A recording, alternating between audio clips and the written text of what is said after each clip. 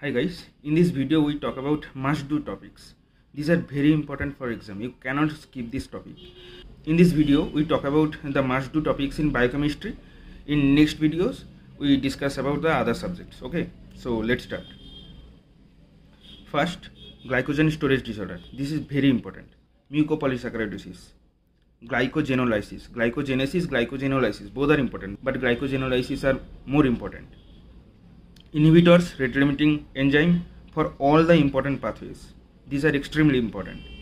Galactosemia, insulin glucagon regulation, gluconeogenesis, especially gluconeogenesis substrates, competitive, non-competitive inhibition. These are extremely important.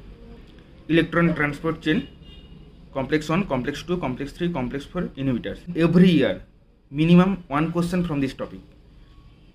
Urea cycle, phenylketonuria, alkaptonuria, tyrosinemia, arginine, glutamic acid derivatives. All amino derivatives are important, but at least you cannot skip arginine glutamic acid derivatives. Zellweger syndrome, hyperlipoproteinemias. These are extremely important. Rate limiting step of cholesterol synthesis. Vitamins, vitamin A, vitamin D, vitamin K, vitamin C, vitamin B1, B3, B7, B9, B12. All the vitamins are important, but these are extremely important.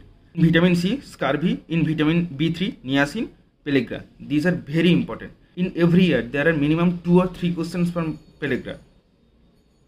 Porphyria, Wilson-Menkes disease, Klenau fragment, RNA editing. This is very important. Mitochondrial DNA. In every year, there is a question from mitochondrial DNA. Epigenetics, one more important topic. CRISPR-Cas9, post-transcriptional modification, again important topic. Helicase, DNA polymerase 1, 2, 3, DNA methylation, again important. Blotting technique, western blot, southern blot, northern blot. PCR, RT-PCR. Chargaff's rule, again important. Splicing, RNA splicing.